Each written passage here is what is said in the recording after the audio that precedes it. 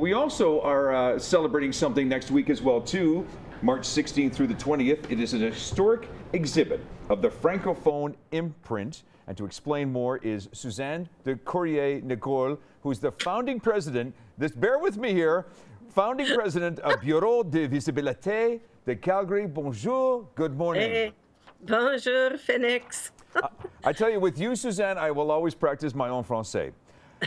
This coming week, there is a big event happening at City Hall. Please explain to us what it is.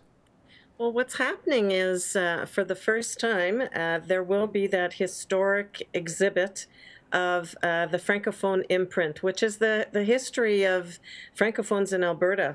So this exhibit was actually produced by the ACFA, the Provincial Association of l'Association Canadienne Française, in 2008, and it has gone around to certain schools, but it's never been publicly displayed as it will be for a whole week, and at City Hall. It's going to be fantastic. So, Suzanne, we underestimate the influence that the Francophone community has had on Calgary. Oh, yes, absolutely. And many people, it's almost like the best kept secret. You know, in the beginning, Calgary was all French. The Mission District that we know today was at one time called Rouleauville. And so there's a whole history behind that that I could talk to you for 3 days, so I won't get into it. But what's happening this week is a twofold thing. So it's week 2 of the National Rendezvous de la Francophonie, which is in its 17th annual celebrations. And it's all based around the International Day of la Francophonie, which is always on March 20th and has been since 1970. So huge celebration that day. Everybody's invited. Come and see us. We're in partnership with l'Alliance Française. Excuse me.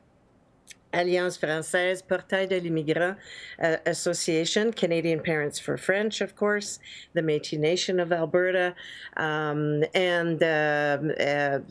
heading it all is the Bureau de Visibilité with la Société Franco-Canadienne, which is the oldest association, dating back to 1888. So come on out. There's lots to see, lots to learn, and there'll be about 30 different associations at some point during the week with their information. Well, so, Suzanne, if French, there's English. anything we've learned about the Francophone community, that you are an incredible representative. Suzanne de Courville Nicol, founding president of Bureau de Visibilité de Calgary. Cannot wait. Next week, Monday, right through Friday. Yes? That's correct. So come on down. Always a pleasure. You take care. Au revoir. Thanks. Au revoir. Merci beaucoup, Phoenix. Merci beaucoup.